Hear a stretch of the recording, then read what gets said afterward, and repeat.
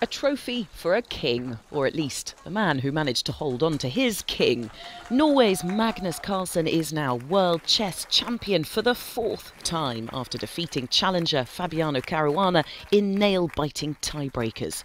He won in 3 quickfire games, after all 12 regular games ended in draws for the first time in chess history. It's very special for me to win this time. I feel like I've played, the Fabiano was the strongest opponent that I've played so far in the World Championship match, and in classical chess he has at this point just as much right as I to call himself the best in the world.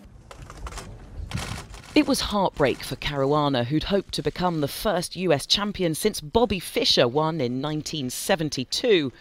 I had added pressure because I was the first American challenger in a long time. I think the match naturally comes with a lot of pressure.